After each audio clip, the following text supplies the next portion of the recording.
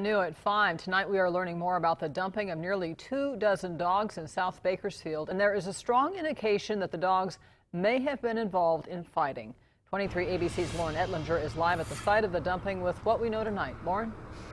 Yeah, Jackie, I'm here at the area of Cottonwood and East Pacheco, where volunteers have been out here all day trying to locate these dogs. So far, they have found 18 dead dog bodies, all within different stages of decomposition. It is